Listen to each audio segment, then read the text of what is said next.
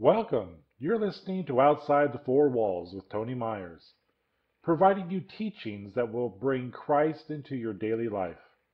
Christ in us, the expectation of glory. Now, let's hear today's message. What if healing were so easy that anyone could be healed, that anyone can heal? What if a person who was a former atheist could pray for himself without having studied scriptures, declare his own healing, and be healed from Lou Gehrig's disease? What if? Oftentimes, we make healing so difficult.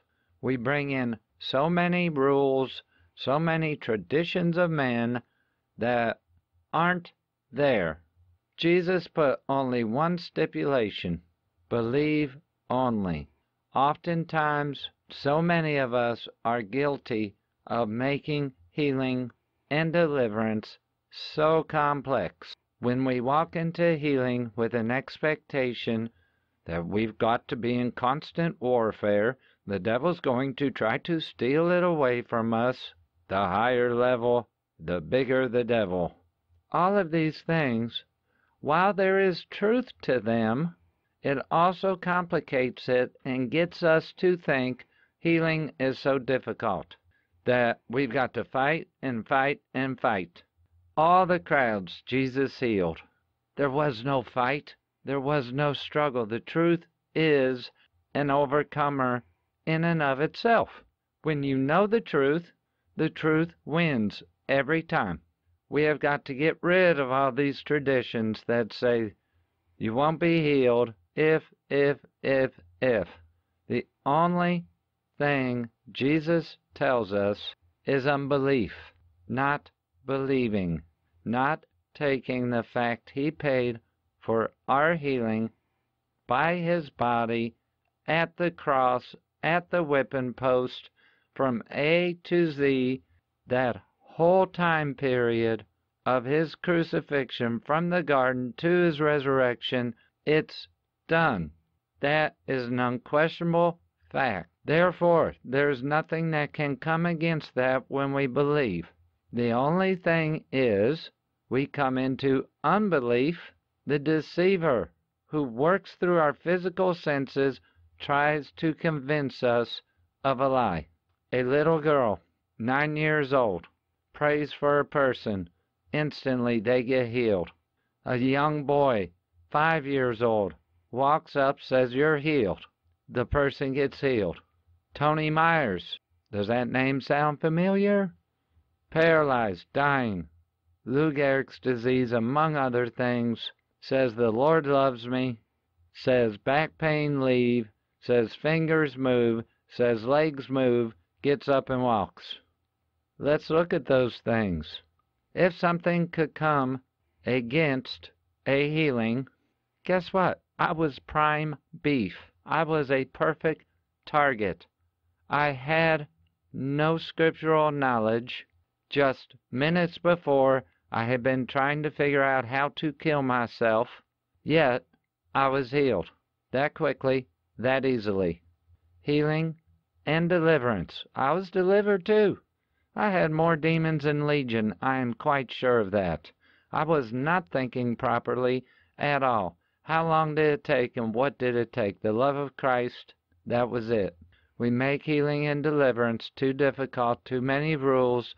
We have people walking around teaching healing and deliverance that honestly don't have a clue what they're talking about.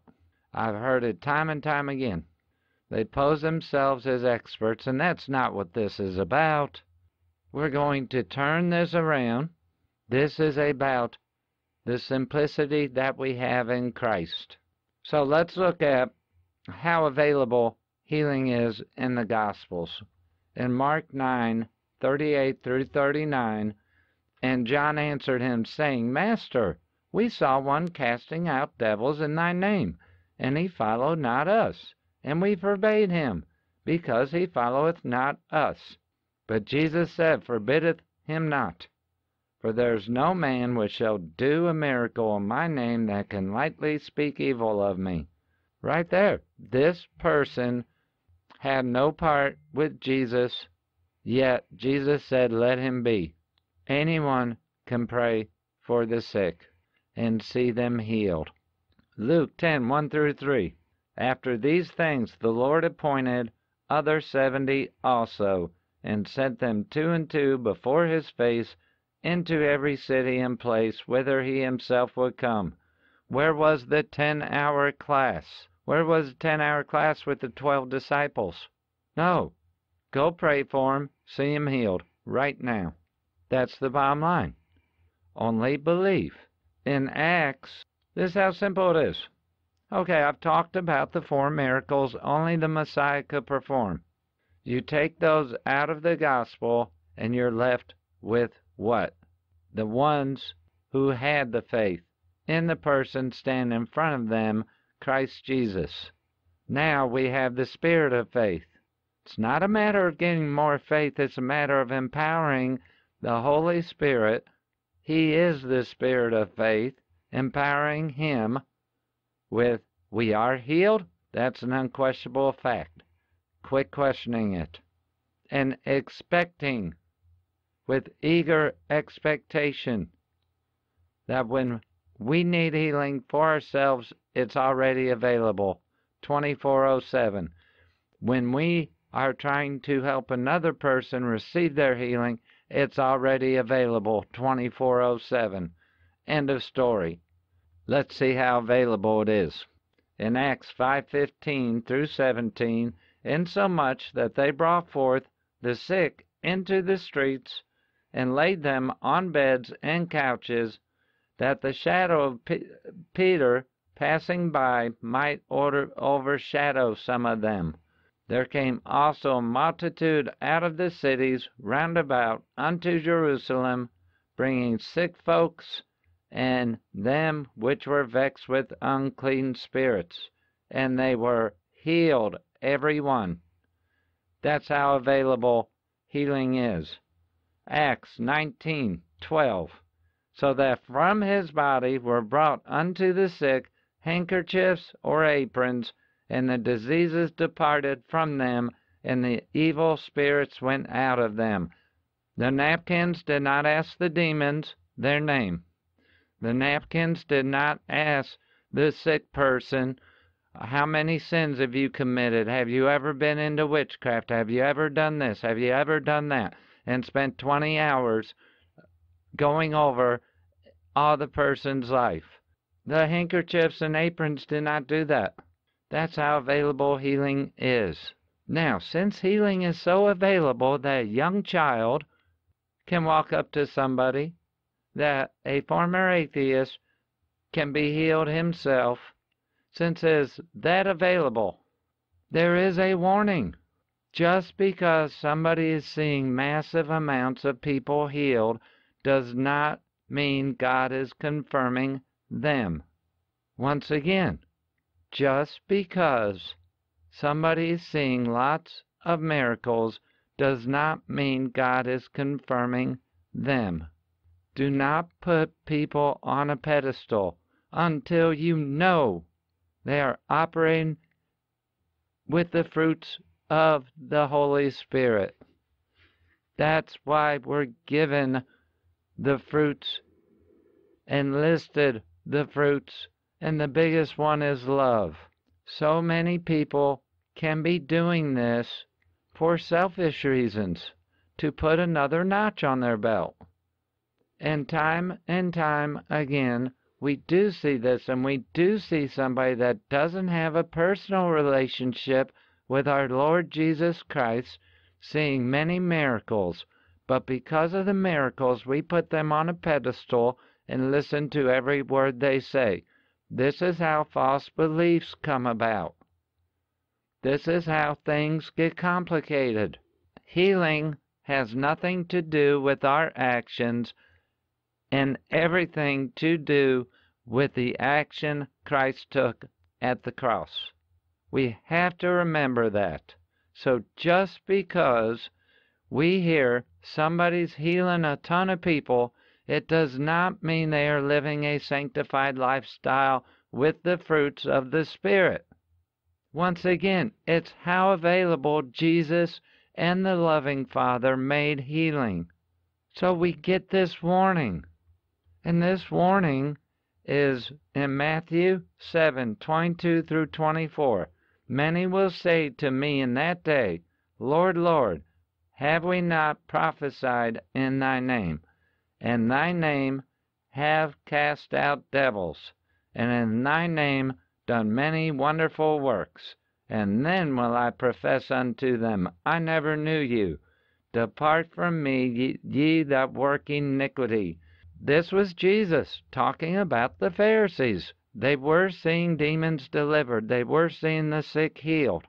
Yet they did not know him, as Jesus pointed out many times, nor did they know the Father because they did not know him.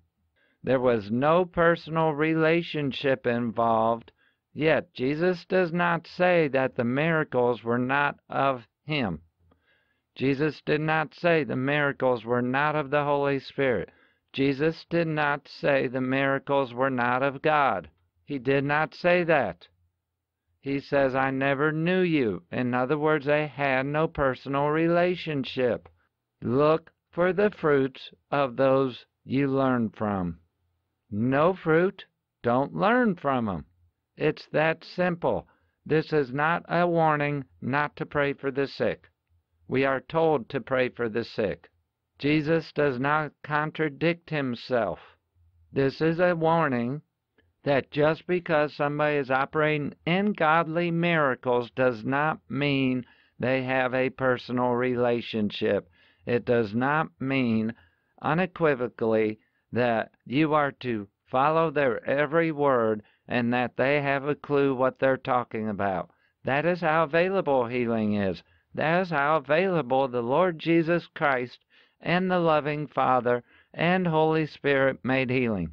Look at the fruit. Is there love? By this you will know. So this verse does two things. It gives us a warning, and it confirms how available it is to see people healed and to be healed.